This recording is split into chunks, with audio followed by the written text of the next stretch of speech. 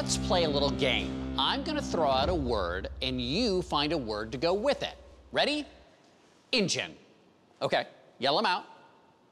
Fire engine, yep, keep them coming. Gas engine, search engine. All right, okay, you can stop shouting. Now, if I had asked you that question a few hundred years ago, there would have been pretty much only one answer: steam. Sure, your delicious lattes and hot cocos are made with steam. Yes, steam pressing a suit is really the only way to get all the wrinkles out. But those examples understate the vital importance of vaporized water. Pioneering car maker Henry Ford loved steam power and steam engines. In 1910, Ford built what was then the world's largest automobile manufacturing plant to meet the demand for his hugely popular car, the Model T. The plant in Highland Park, Michigan, was a modern marvel that ran 24 hours a day, 7 days a week, and required lots of energy. Even more so when Ford's assembly line came along in 1913. 9 massive steam engines were needed to generate the power to keep the Model Ts rolling. The Henry Ford's head curator, Mark Ruther, showed me one of them.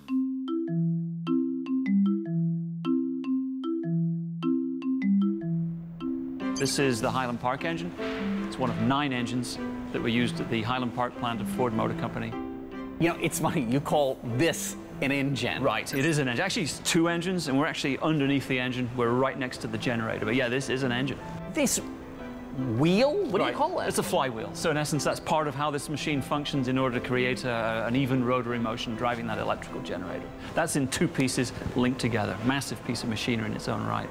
This was powering an assembly line? Yes, this was generating electricity for all the machines that were, in essence, part of that whole production sequence. You could not have built the Model T without the electricity that was being generated by this and the 8 other engines. The design and craftsmanship that went into building this Highland Park steam engine is a work of art in its own right, and Henry Ford demanded it be kept in pristine working condition. And over here? Well, this is the underside of the engine. The level above us was the original floor level. That's where the engines are. So these are air pumps, a condenser, an oil separator. So yeah, we're looking at the sort of lower workings. This was a basement. And over here, is it a giant utensil? It is a utensil in a way. If we ever need a spare connecting rod, we've got one. This would have been connected to another one of the engines, converts reciprocating, back and forth motion to rotary motion, fundamental to the machine. Would it move like this? Or? No, this would go back and forth, like kind of like that. We've all done that motion. Oh, right, of course. That's it. This is it. Yeah, a wedding dance move. There we go. Yeah. Henry Ford's story was part of that story of the Industrial Revolution. This engine was part of that whole achievement that he was fundamental to. This really mattered to him. It did matter to him.